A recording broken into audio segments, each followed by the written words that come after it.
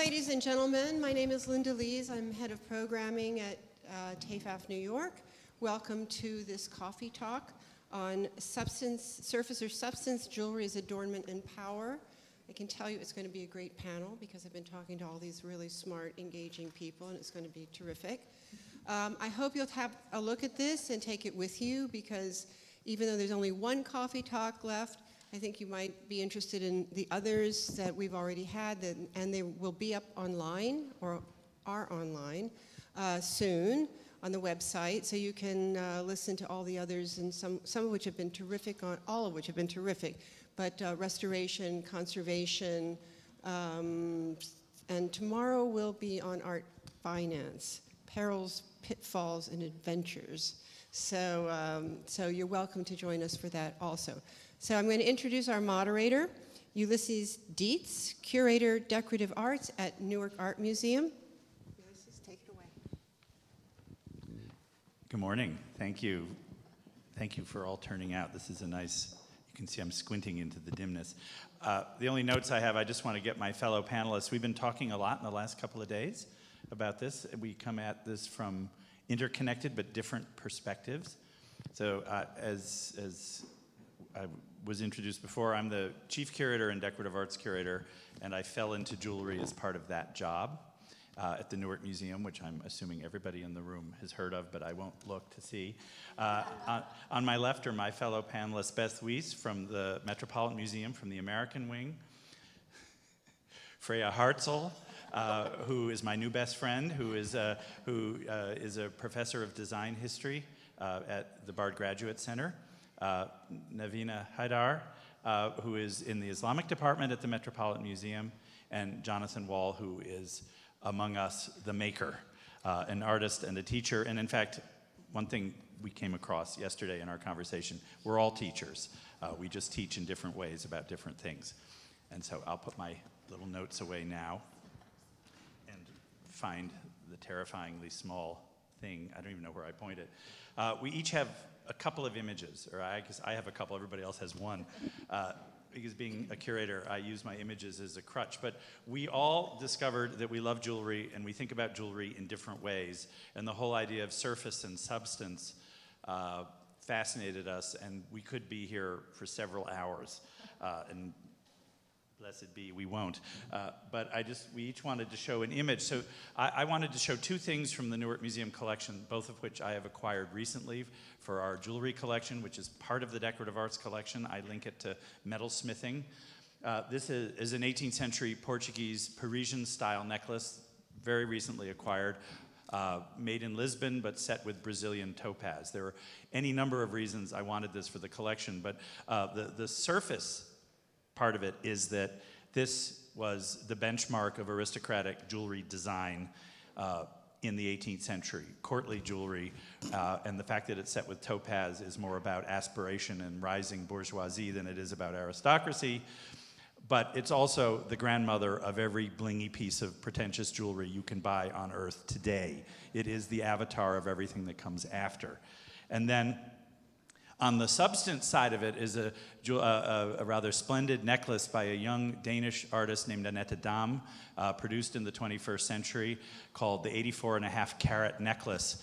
And what it is poking fun at that very avatar, the idea of it's not jewelry, it's geology, and the necklaces with the big rocks. And so this is a necklace made of cultured pearls and white coral with semi-precious stones in their original rockhound boxes, with beautifully handcrafted minimalist silver mounts, all of it cascading. It's quite a large-scale necklace and challenges the functionality of jewelry, but it shows this kind of content, this sort of cultural awareness that is both modern and hip and young and ironic, all of which seems to be very much about the world today and young people in general. So with that, I'll pass it on to Beth. That was quick, Ulysses. I'm going to talk a little bit more about the power of jewelry beyond just adornment. When I was a little girl, I had a gold bangle bracelet that was engraved with my name, Beth. And that bracelet was so special to me, and of course I wouldn't have wondered why at the time. I think it made me feel grown up, it made me feel special, I liked how it looked and felt. Maybe it even made me feel safe. We could talk about bondage. in jewelry. But I think it was the first time I actually realized that there was power in a piece of jewelry beyond just how pretty it was. Now, I was trained as an art historian, so I tend to look at all objects first from a design point of view. What are the materials? How is it made? But I came to studying jewelry through my work, scholarly work on English and American silver. And I'm sure most of you know that jewelers and silversmiths, goldsmiths, are essentially the same profession. I mean, it's the same techniques, a lot of the same tools. And if you look at 18th, 19th century trade cards or newspaper advertisements, goldsmith and jeweler is a very commonplace phrase. There's also another aspect about both of them. When I lecture about silver, I love to point out that silver is the one art form that is routinely personalized with a coat of arms or a crest, with an interlaced monogram, with an inscription, a dedication inscription, telling to whom it was given, for what purpose perhaps. It opens the doors to research on collections. And I think jewelry maybe isn't as often inscribed, although it can be. Check the inside of your wedding band. But I think it has that same very intimate, very personal connection that you don't necessarily get from a painting or a piece of sculpture. Why do we wear jewelry? What are you wearing today? You know, it's to make a statement, to look nice, to accessorize with what you're wearing. But there's another aspect to it. Excuse me. It can be a private keepsake, some special message. And I'd just like to tell you a brief story about it. I was speaking with a man, professional, who was asking me about this exhibition, and I said I was very interested in memory as it relates to jewelry. And without skipping a beat, he reached under his collar, which was held in place with a necktie, and he pulled out a coin mounted in gold on a chain. And he stuck it back in, and he said, "My sister made this for me, and I wear it every day." So he appreciated on some deep level this power that jewelry has beyond adornment. What we're wearing today might be something we've inherited, something that we purchased on a special trip, a birthday present, an anniversary gift, or something we maybe even just bought for ourselves. But each of those has a memory attached to it. And there's a genre of jewelry, I'm sure most of you know, called mourning jewelry. It was particularly popular in the 17th or the 19th centuries. And a lot of mourning jewelry has within it either a lock or a plate of human hair. Now, this might seem creepy to us today. I don't tend to wear mourning jewelry, do you? But it had that special, intimate, personal, long-lived relationship to the past, to a loved one or to someone deceased. And mourning jewelry is related, not related, but on a similar vein, are pieces of jewelry that have power, magical power, talismanic power. You know, today, I mean, it goes back to antiquity, but today I think some of us have good luck charms that we like to wear, you know, what you wear when you need a little boost. Another topic I'd like to mention is identity. Through jewelry, we identify ourselves to the world. You know, it can be on a personal level, it can be on an institutional level, a community level. If you're dripping in diamonds, it tells the world that you've got status, that you've got wealth. And maybe it's even a royal obligation. There's a wonderful quotation from Horace Walpole who said that George III would not let Queen Charlotte be seen in public without her diamonds, which he had given her and which were prodigious, but that was part of her identity. You know, I don't have anything like that, but, you know, a badge of membership, let's say, be it a World Series ring, Girl Scouts of America badge, an American flag, or a pink ribbon. You know, all of these announce something about who we are. And then the third topic that I wanted to mention is provocation. And for this, I'd like my slide, my one slide. You know, sometimes we wear jewelry to provoke, to really make a statement. A lot of modern contemporary jewelers use unexpected materials or scale or imbue their jewelry with sexual innuendo, something that will bring comments, questions, conversation to light. And I'm showing you here a necklace in the Met's collection by Elsa Schiaparelli, or designed by her for the fall 1938 fashion show. And it is made of a new kind of plastic called rhodoid that you can see is just an invisible strip onto which she has attached, I think it's about 20 very colorful metal insects, so that they look like they're crawling on the wearer's skin. It's pretty creepy, and I'm not sure I'd want to wear it. But there is something also about it, because it's so colorful and joyful, and they look like little metal toys, that it's amusing as well, and it certainly provokes conversation. I'd just like to end with a quote that I found in a wonderful book, if you haven't come across it, by Marcia Poynton, called Brilliant Effects, A Cultural History of Gemstones and Jewelry. And she quotes from a letter from Elizabeth Montagu, who was one of the sort of the queen of the blue stockings, writing in 1767 to Lord Kames, who was a Scottish judge and philosopher. And here's what she said. Jewels seem most noble, appropriated to some purpose, parentheses, because there is a littleness of mind in ostentatious parade. I'll leave you with that. Thank you. Nice segue. Am I on? Yes, I am. Yeah, there we are. Okay. I wondered if there'd be a caption. Yes, I completely irresponsibly just chose this slide off the internet yesterday with no sense of what its actual date. So as the academic on the stool, I am going, that's a terrible thing to say, I'm going to actually read a little bit, sort of representing my line of work.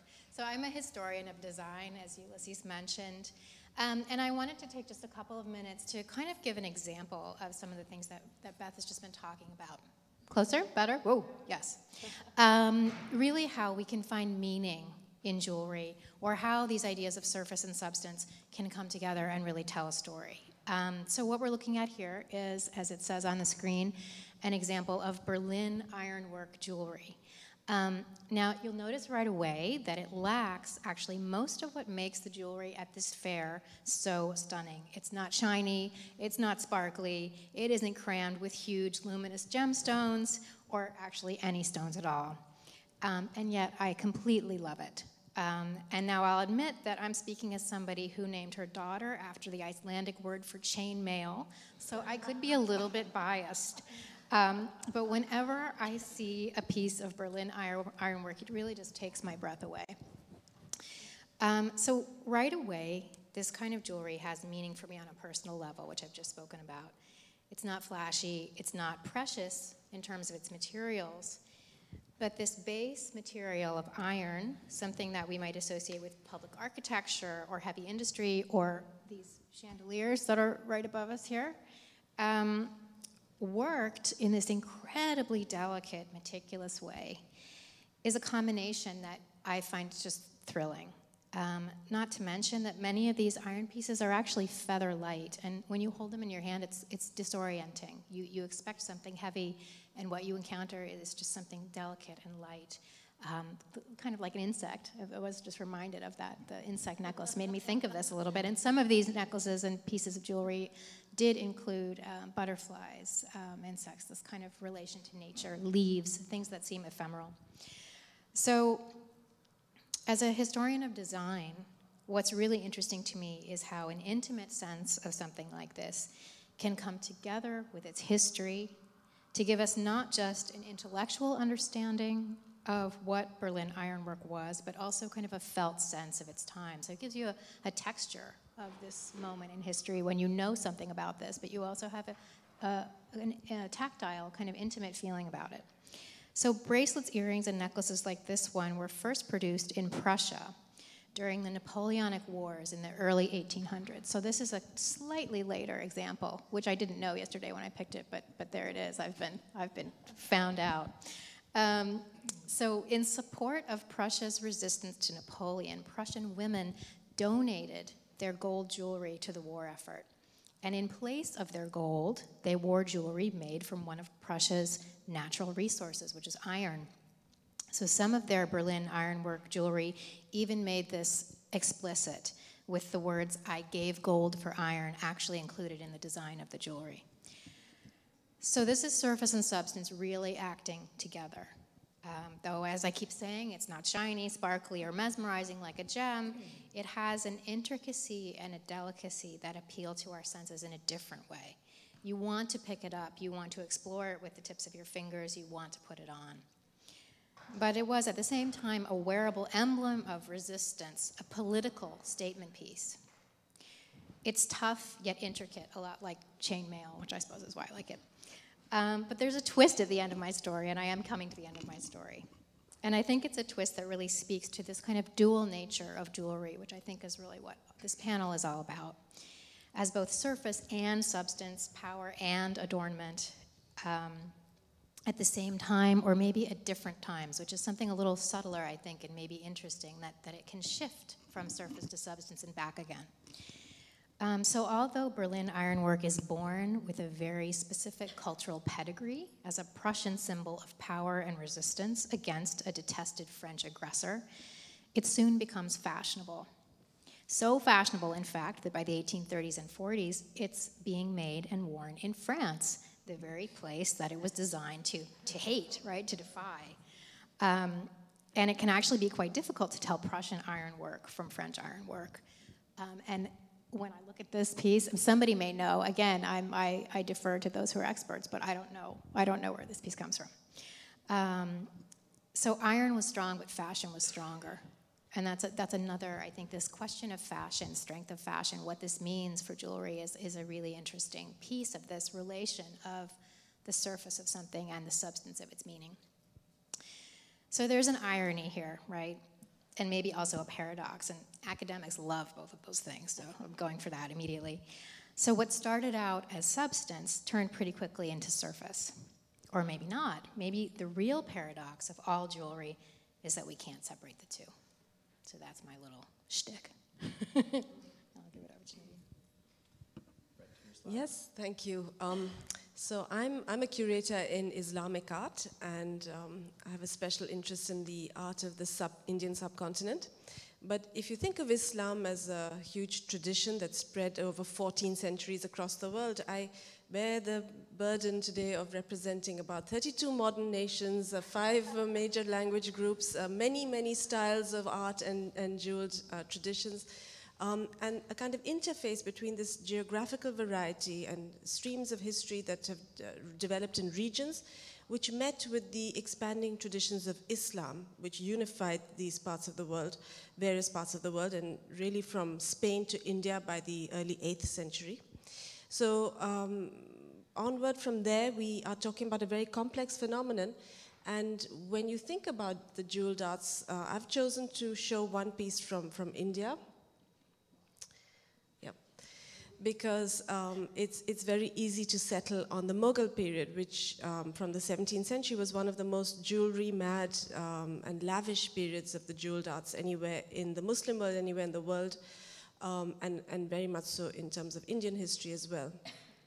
But what I thought I would talk about today is firstly show you a type of object that we may not normally think about in the Western world, which is jewelry for men. And in fact, I can tell you that the men were more lavishly ornamented quite often in the Mughal tradition than women. And this interesting piece also tells you about the meeting of East and West in some sense, because it's a piece that was made in the late 19th century and then refashioned with a clip that was added on by Cartier. It's something that is a very useful item of jewelry if you're a Maharaja, because what you can do is you can wear it as it exists and on that slide on your turban, and it becomes a full-fledged turban ornament of a very sort of stylized into a sort of modern style, but based on kind of older styles. It also separates into 2 pieces, so you can wear a smaller turban ornament on the diamond with the feather can be worn on the turban, and then the rest of it, the horizontal band, can actually be strapped onto your upper arm in a traditional style of jewelry known as a bazu band, as a sort of armband. And this, by the way, is just one item of many lavish jewels that would have been worn together over the entire body. So we're talking about extreme glamour, extreme sort of dynamic relationship between different types of jeweled items on a single body. and a kind of historical trajectory that has given shape and form to each of these items. So, for example, the idea of the aigrette, you know, the feather part of it, is in some ways related to European hat aigrettes that became known in the Mughal court in the 17th century.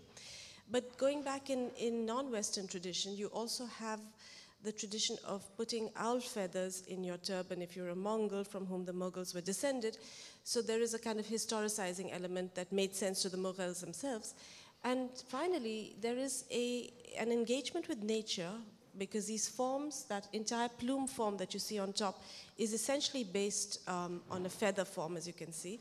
And but it's not very literally realized. I mean, for fancy effect, the present owner put that sort of white feather in there, but we may not have had that kind of a feather necessarily traditionally, but the shape itself of the jeweled bit itself is already in the shape of a plume. And that really brings you to one of the fundamental approaches of Islamic art, wherever it takes place, wherever it sort of expresses itself, or however you define it, towards nature, and that is to engage with nature by stylizing it, not really literally imitating it or being terribly naturalistic. Even at its most naturalistic moment, which is in fact in the Mughal period, you find that nature is essentially stylized. It is shaped in a way that is slightly abstracted from reality. And this is a very interesting and original development in the world of Islamic design and architecture and textile design and jewelry design. A kind of almost sort of looking at the world through a very particular lens, which is rather 1 degree removed from reality, but based in the truth of nature. So I think that's a sort of guiding principle, if you like, that joins all these types of places and traditions together.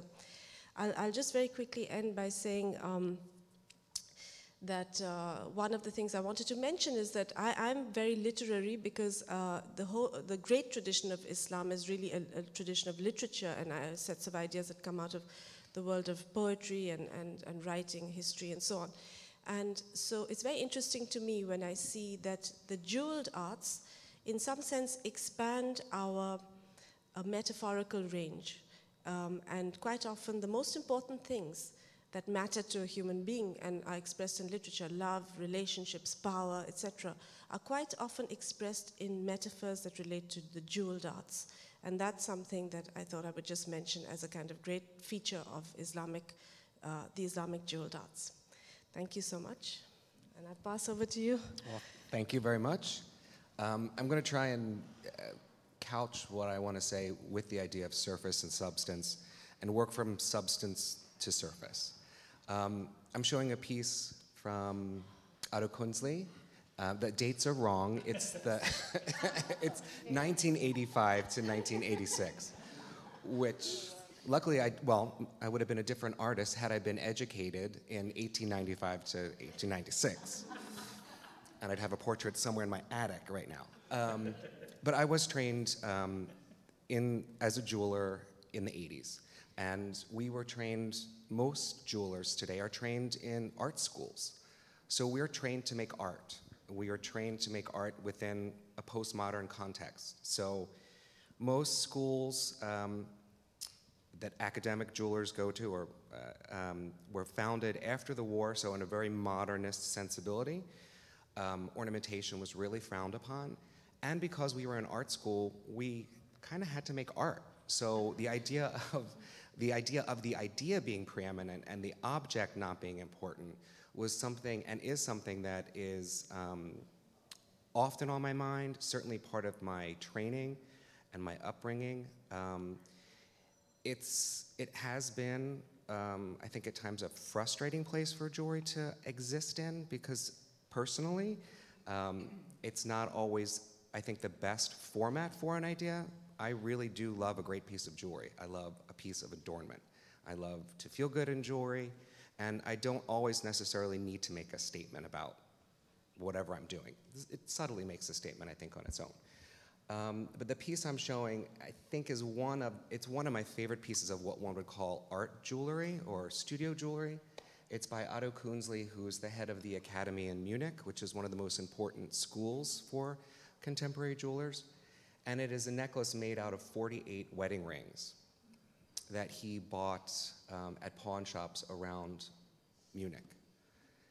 And I think what is so memorable for me and why I want to show this piece is because it knits together these two ideas of an art object and a real object, and so perfectly in a way that embodies both of them. He's using real pieces of jewelry that exist in this very normal, very everyday way, these wedding rings, which are imbued with memory, and in this case, loss or failure, because he bought these rings in pawn shops.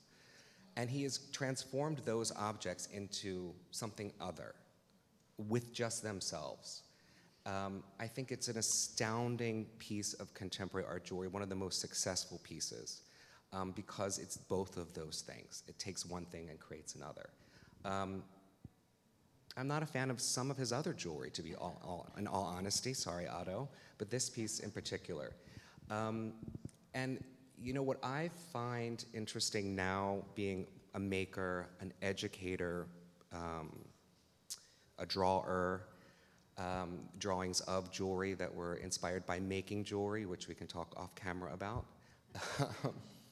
is that being trained in art school in the 80s, and this idea of content being preeminent,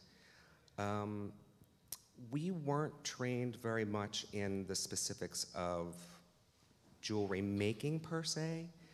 And for me, what I find so seductive, and where the substance I find very often today in jewelry, is the mastery of the surface does become the substance for me.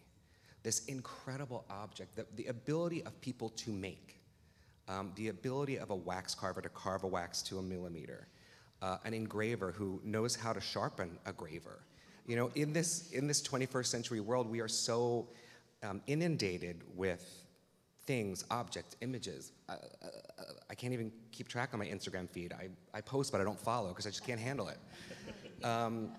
You know, the ability of a person to sit down and learn a trade that's, you know, or a skill that's methodical and takes attention and takes time, I still find really romantic and really beautiful and incredibly seductive. So I would like to think that I perhaps was trained as a substance maker, and now I'm seduced as a surface maker. And it's fascinating to be part of this panel, and thank you for the invitation, because we all come at it from all these different angles. And I was saying that although this is a paradox, surface and substance, and certainly it's a conversation that happens within my field, being trained as an academic jeweler very, very often, I love the fact that there's contradiction or paradox. It makes the field really exciting, and there's fashion jewelry, and there's art jewelry, and there's studio jewelry, and there's every kind of jewelry, all kinds of jewelry. And as I see the art world being consumed more and more by the internet and everything, and ceramics, and I love the fact that there is perhaps this idiosyncratic place called jewelry that's hard to define and crosses all these lines of memory and tradition and ritual and making. It's a really fascinating place to be, and certainly inspires me as an artist in a very specific and particular way. What I'd like to do, I'm sorry, I'm going to throw this at you from left field. Is there a way to go to the cataloging slide that has all of our images together on the screen? I mean, that's part of a PowerPoint. I don't know if you can do it in this setup, but oh well, then just imagine, if you will, all of those slides. Memory, yeah. Keep thinking about memory. So what we're theoretically going to do now is chit-chat, or as we were instructed, to have the most memorable dinner party conversation you've ever heard amongst us, and then take some conversation. And what you said, I was enthralled by this when Jonathan sent it out, and I covet this for my museum desperately, because it's both. And I can also, as I said, I could see Nancy Reagan wearing that with an Adolfo suit in the mid-1980s. It is a 1980s big gold necklace, and yet it is this powerful thing, this talisman of ended marriage, and that sort of, because the wedding ring is perhaps the most boring and the most fraught object we have a lot of wedding rings from 19th and 18th century New Jersey in the Newark Museum collection, and I've only ever shown one because they're incredibly boring. because there's an 18th century wedding ring that is inside a 19th century wedding ring that has a little lid. So you can open it and pop the 18th century ring out. And clearly that's about keeping an ancestress close. Of course, the person who died and left them all to us, it's all from one family collection, couldn't have cared less about any of it and left us no history on any of them. This is the only one we can guess. But to speak, and I thought to speak to both of something of everything we've said, I am obsessed with Facebook and Instagram. And Facebook is hopelessly for old people, as my daughter tells me, and Instagram is a slight bit hipper, but it's not Snapchat, and I don't even want to go there. But I put up on Facebook, as I was thinking about this, I found a great picture of a 1960s Harry Winston holly wreath diamond necklace. And I posted it and I said, okay, is this art or is this jewelry? Would a museum want this? Of course I would want it, I covet everything. But I figured I could make a rationale for art simply because I wanted it. And curators are very adept at that. And I was fascinated. I got about 150 responses, some of them insulting, and some of them saying, oh, it's totally art. And I was completely fascinated because, as you said, it's not something that we're ever going to resolve. Yeah, and as I said earlier, my mother has an incredible diamond-studded amethyst set that my grandfather worked in Southeast Asia, brought back for her and all my sisters. I have a watch. I'm not even wearing that watch. Anyway, you know, where are you going to wear that? I said to my mom, I'm like, what coronation are you going to? Where are you going to wear that? At the Acme? So in a way, those objects become art objects because they are so almost removed from everyday. Then they become this thing, this idea of an idea. So we get into it being maybe an art object because it's so fantastic and so over the top and so almost not wearable because I don't, what premiere, what coronation? It's kind of fascinating. And I'm glad you brought up Harry Winston because something I think about very often is in our digital age, CAD, Rhino, digital printing, where does that leave us? One of our CAD teachers works for Harry Winston. And I said, do you do everything in CAD now? And he said, oh, no, we can never. I'm like, why not? He's like, it would be dead. The object the thing would look dead. I'm like, really? He goes, yeah, it doesn't have the same hand. He's like, we will make components in CAD, and we will fabricate components, and we will combine them, but we would never, ever make one thing in CAD. So as from a maker's point of view, in terms of the contemporary jewelry world, it did give me a lot of hope, because it's one of those challenges that we're looking at. And as curators, I would be curious to say someday, will you guys collect stuff that's not made by hand? I think this actually, what first occurred to me when you mentioned that is what happened with the Industrial Revolution. Yeah. Birmingham, little bits of jewelry being, or I suppose you could say that for ironwork. And the backlash of the arts and crafts movement was getting back to the making. They're beautiful things mass-produced, but they don't have the same heart. Yeah. Well, and this is the question. I mean, two things that came out of what you said, and also Ulysses, your question, your comment, this last one. One is this idea that's really interesting to me of function, right? And especially when I look at that piece, and you think about Nancy Reagan being able to wear it.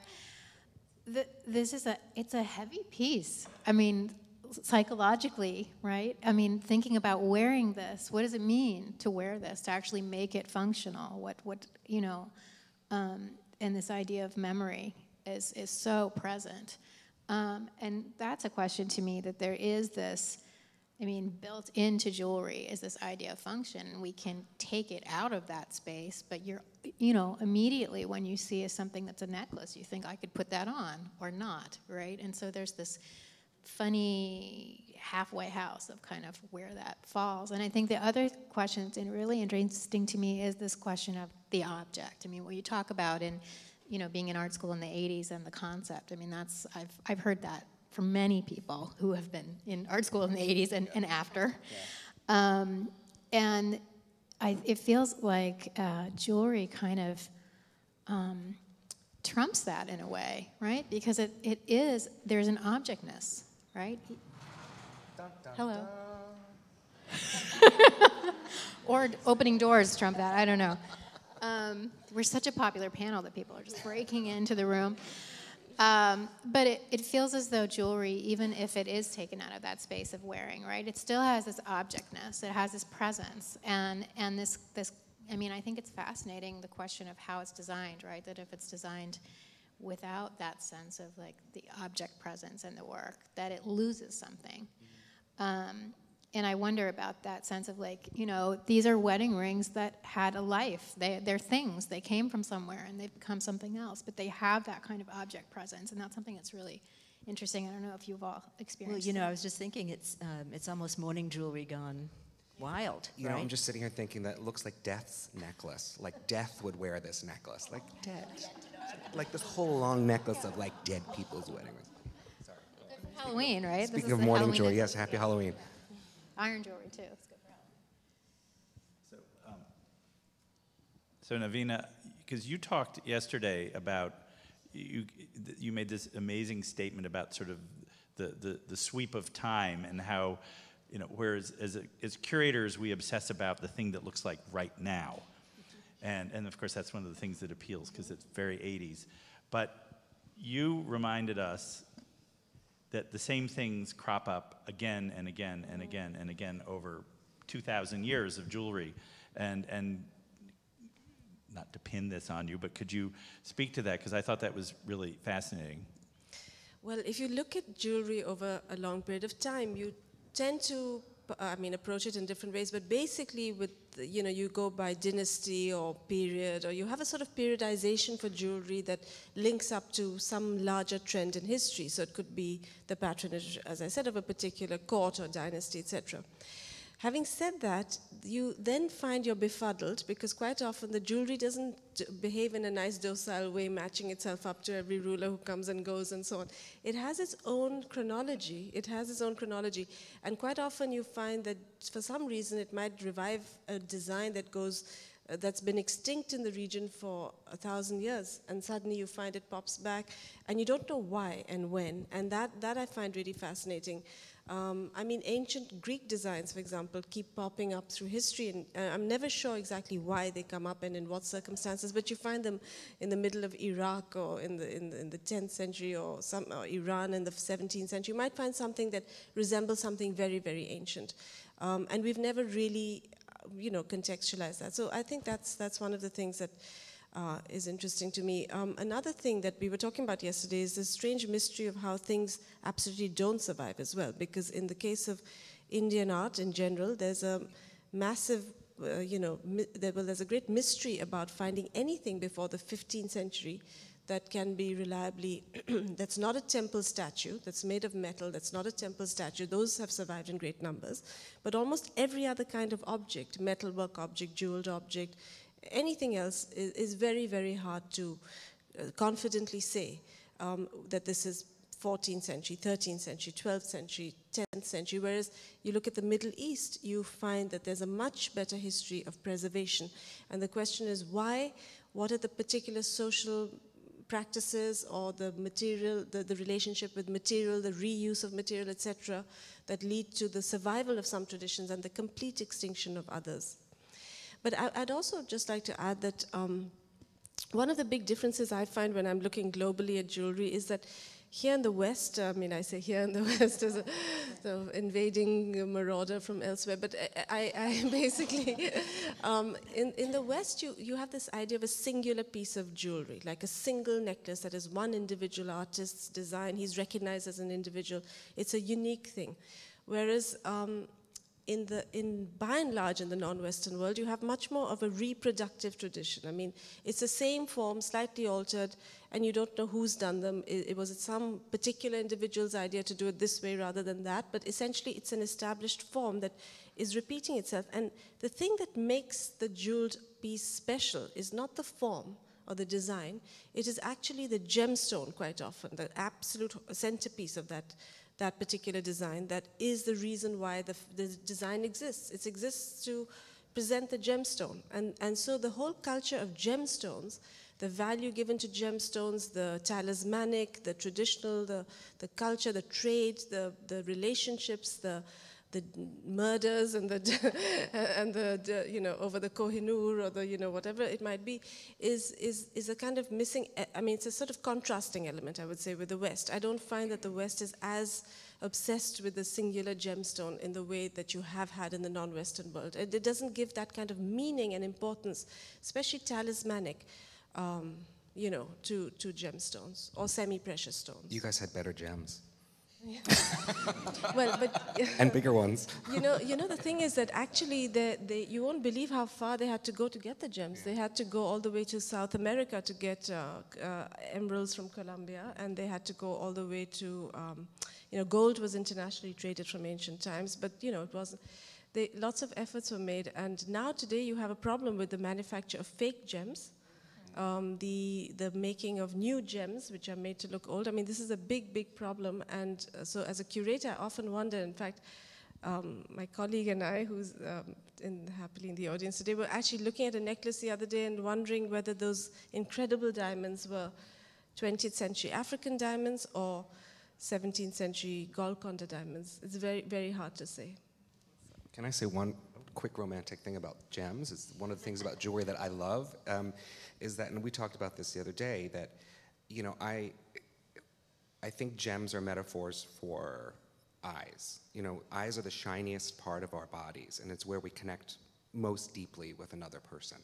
They're refractive and reflective, you can see through them, and to me that's what a gem is, and there's no doubt that that's why we give one of the most rarefied gems to our beloved when we tell them how much we love them.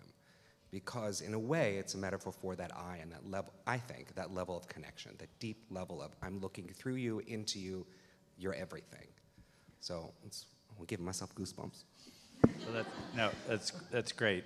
And I realize what we're all doing is we're telling stories we told each other earlier. Now, I'm going to tell a story that you didn't hear, and I'm going to bring up a topic that we sort of decided not to talk about as sort of a final thing before. But it also has to do with the idea of jewelry as art, and that Freyja and I talked about this.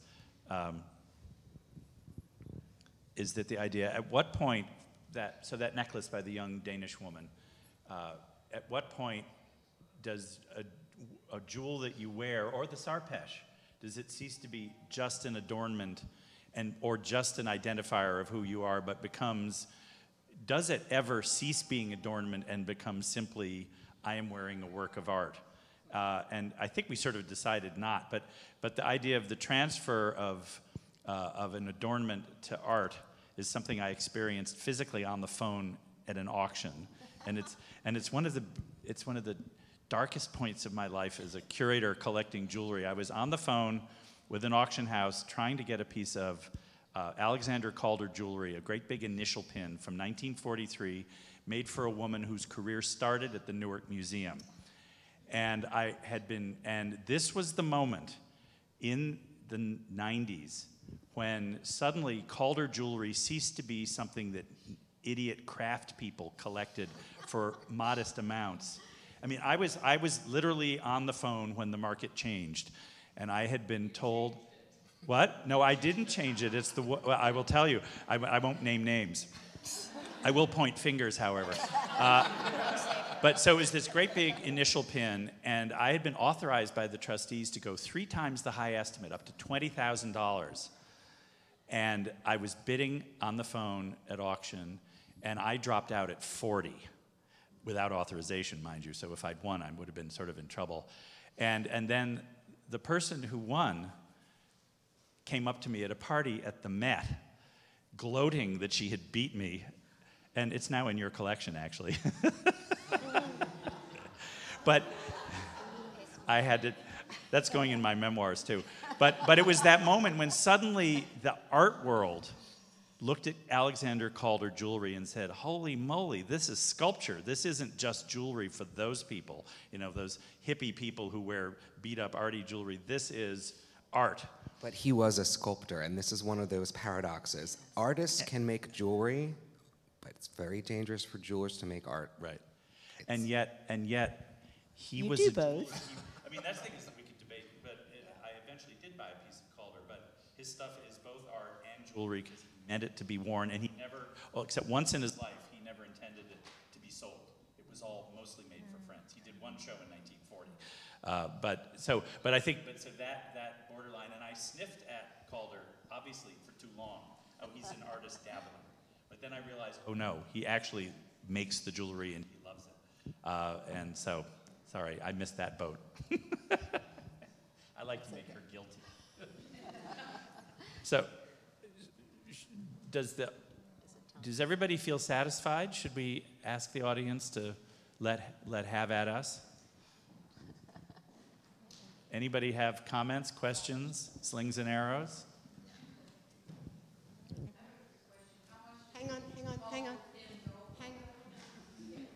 Oh, I was just that, curious. that pin sold at auction for $50,000. Oh, okay. And that's 15 years ago. That was the beginning of that change. Thanks. That's it? Oh, okay. Okay, I knew you were going to cause trouble. Hi, Ulysses. Hi, Lee. When would you say, when does jewelry as a decorative art, when does it become art? You know, he had an interesting point. Calder was an artist. Maybe he wasn't intentionally doing his jewelry for art. I think he was doing it just because he was doing it and not to sell. But when does other types of jewelry become art? Or as design, maybe when I see some design shows in furniture, when furniture becomes regarded as art versus form following function, then it kind of enters the art world and things change. Where does that intersection, or where does that stop? Does anyone on the panel have an opinion? And I'll answer that question in a classically arrogant curatorial way, because there are very few curators in this country who deal with jewelry, very few. And basically, jewelry becomes art, unlike in a lot of other collecting areas, but jewelry becomes art when a museum curator says it's art. And then when, and that's not fair, but I think that's, because there are a lot of museum curators who will not deal with jewelry at all, except as historical artifact, cultural artifact.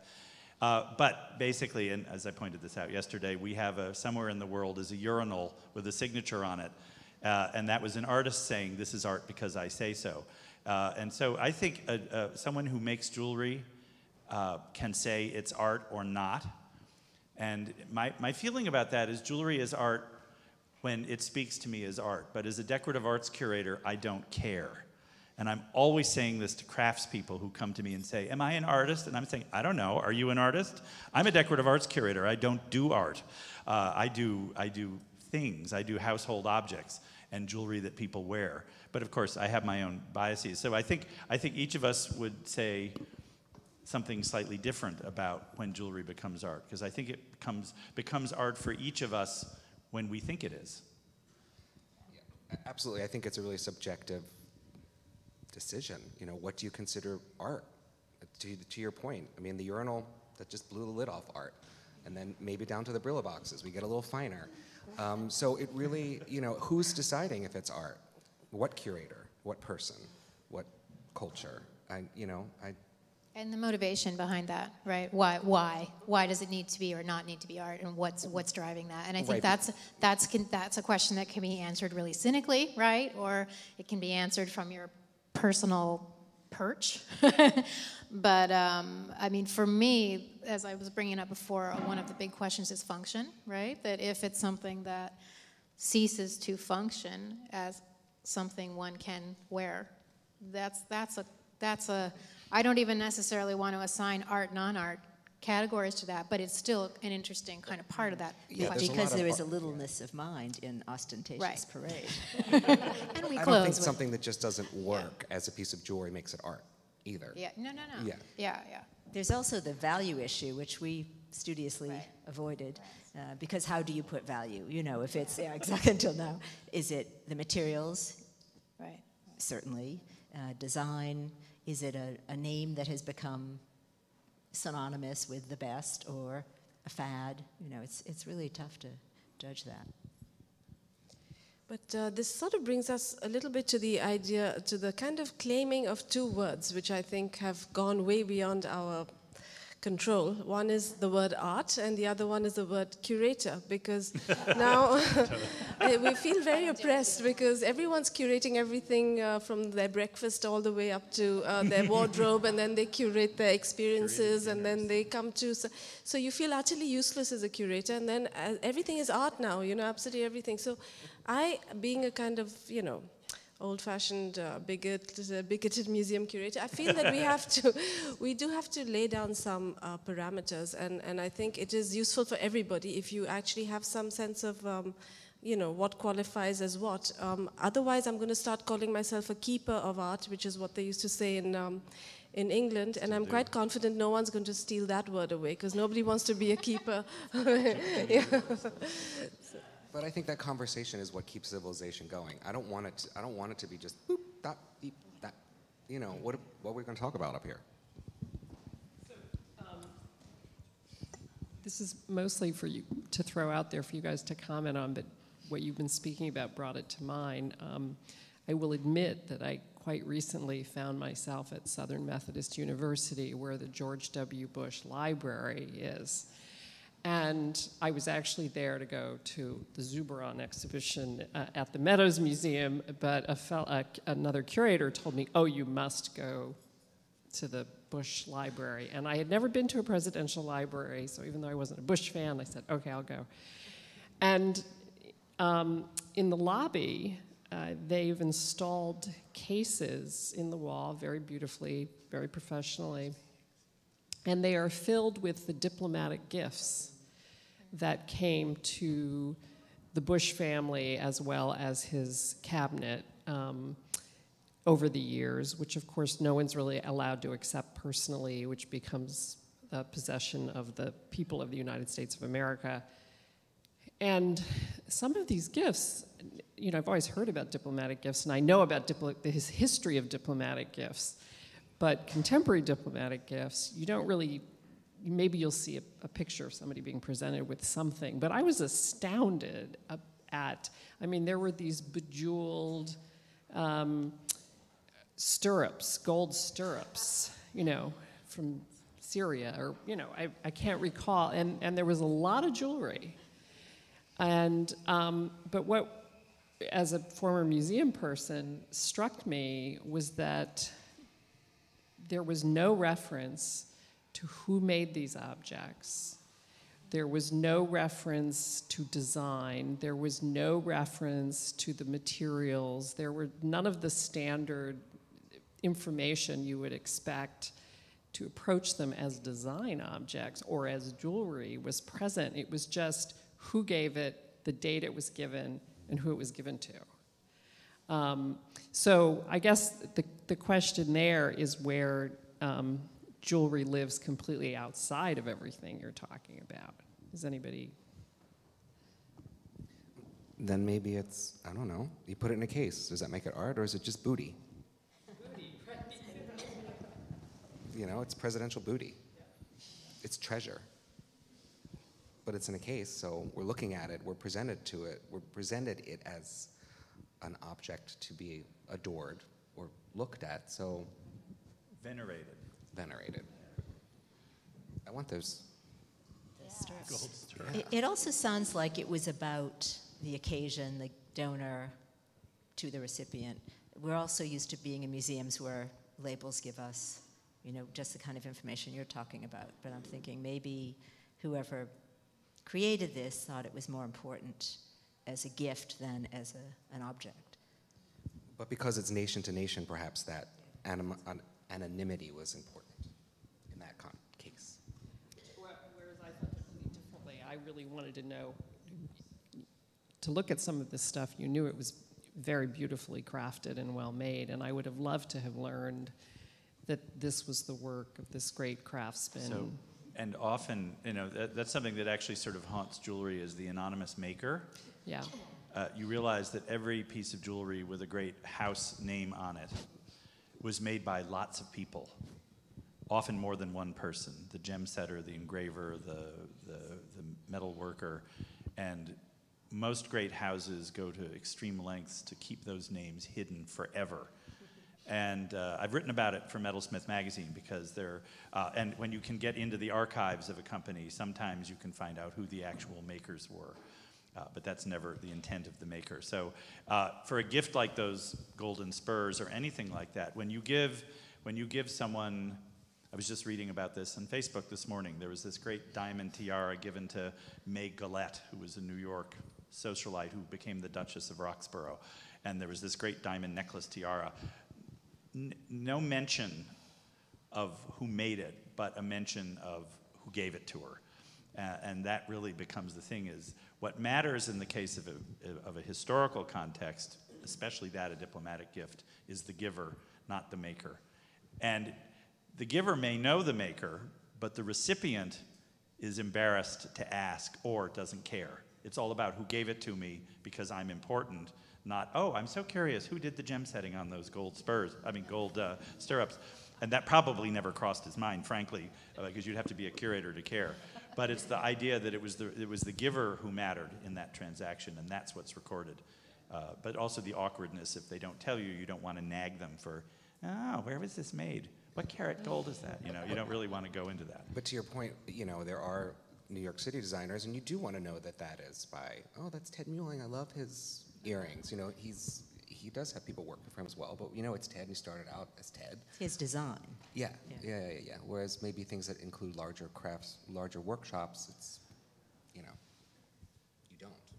But you can't. And for example, there was a great, and I've totally blanked on his name, who was Indian, who was the great designer for Harry Winston from the 40s through the 50s, 60s, 70s.